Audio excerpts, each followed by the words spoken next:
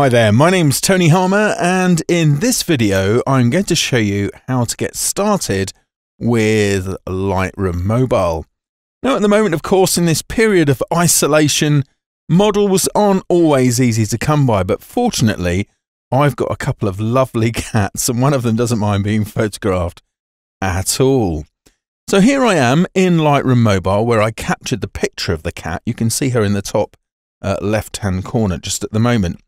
But I'm on the home screen in Lightroom Mobile just to show you there are a whole bunch of tutorials here that you can find to learn more about finding your way around inside of Lightroom Mobile. But what I'm going to do is I'm just going to tap the libraries at the top here to go into my folders, and you can see I've created this ISO photo library, and in there I've got a picture of Tilly, my cat. Now, we don't need to see the information associated with that, so I'm just going to tap the ellipsis on the side here, view options, and turn off the info overlays so we can just focus on a few things that I'm going to do here just to get us started. Now, the first thing I'd like to do, because I'm intending on popping this on Instagram, is crop it down square. And you can see on the right-hand side here, I've got a whole bunch of tools, and I'm just going to choose crop here for the moment, and then I'm going to choose an aspect ratio by using the icon at the top here. Okay, and by the way, if you tip this round so it's in portrait mode, all of these controls are on the bottom, but I thought for this video we'd stay in landscape, and I'll choose 1:1 square here, and then I can move this around. You can see I get a rule of thirds grid here as well. I think I want to zoom in slightly there just to bring her up into that top third just a little bit there, like so. And I also am going to rotate this around just slightly like that, something like that, to try and get a good level there. I think the shed is actually important, or the shed roof there, so I'm going to keep it, but everything else on that I think is pretty much fine.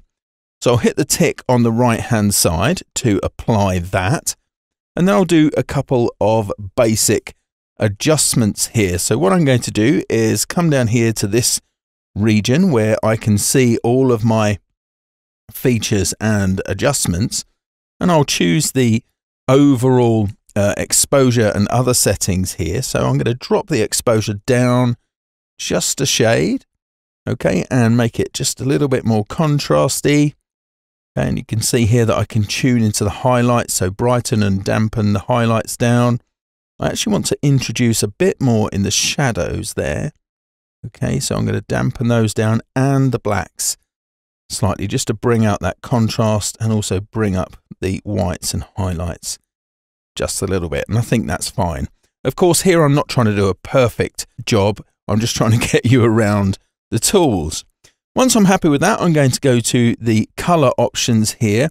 Okay, and I think I'm going to warm this up just a shade like so. So maybe just a little bit just here in that region. You can see I'm getting a reading at the top there. I think about 4 is pretty good in that ballpark. There we are.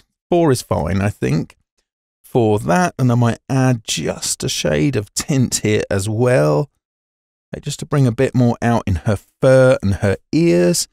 And you can see here also I could increase the vibrance if I wanted to. Okay, and saturate or desaturate. I think I'll just saturate that slightly. Perfect, that's looking pretty good. Then I'll come down here to my effects, so I could add a bit of texture here just to really bring out the texture in her fur. There, like so. And I can always just hold on the image itself to see a before and after preview. Just a little bit of clarity there might help as well, and a bit of dehaze there. Look at that, it's getting nice and crunchy there now, and I'm just going to vignette that down slightly, just a bit of a negative vignette, and I think that's working perfectly well.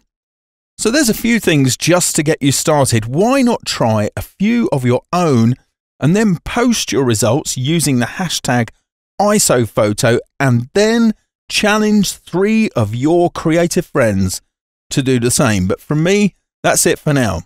See ya.